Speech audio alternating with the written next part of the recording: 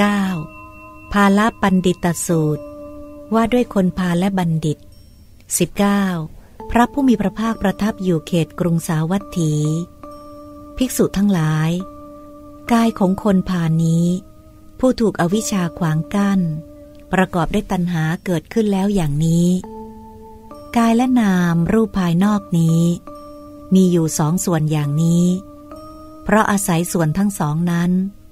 ผัสสะจึงมีคนพาลถูกผัสสะยตนะ6หรืออายตนะอย่างใดอย่างหนึ่งกระทบเข้าจึงเสวยสุขและทุกข์กายของบัณฑิตนี้ผู้ถูกอวิชชาขวางกั้นประกอบด้วยตัณหาเกิดขึ้นแล้วอย่างนี้กายและนามรูปภายนอกนี้มีอยู่ทั้งสองส่วนอย่างนี้เพราะอาศัยส่วนทั้งสองนั้นผัสสะจึงมีบัณฑิตผูกผัสสะยตนะ6หรืออายตนะอย่างใดอย่างหนึ่งกระทบเข้าจึงเสวยสุขและทุกข์ในชนสองจำพวกนั้นมีอะไรเป็นความแปลกกันเป็นความต่างกันเป็นเหตุทำให้ต่างกันระหว่างบัณฑิตกับคนพาลข้าแต่พระองค์ผู้เจริญธรรมของพวกข้าพระองค์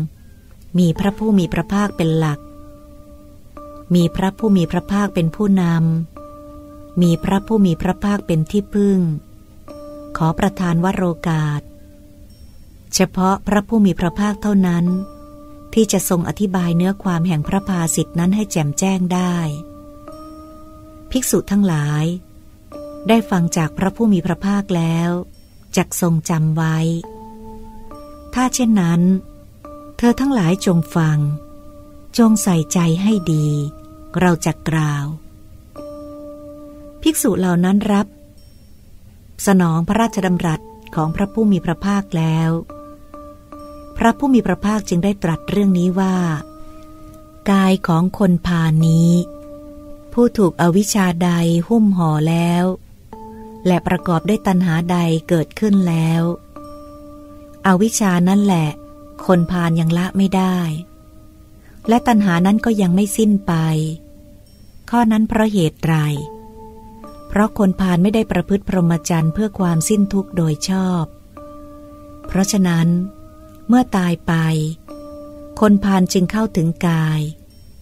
เมื่อยังมีการเข้าถึงกายเขาจึงไม่พ้นไปจากชาติชรามรณะโศกะปริเทวะทุกข์โทมนัสและอุปาญาสเราจึงกล่าวว่าเขาไม่พ้นจากทุกข์กายของบัณฑิตนี้ผู้ถูกอวิชชาใดหุ้มห่อแล้วและประกอบด้วยตัณหาใดเกิดขึ้นแล้วอวิชชานั้นแหละบัณฑิตละได้แล้ว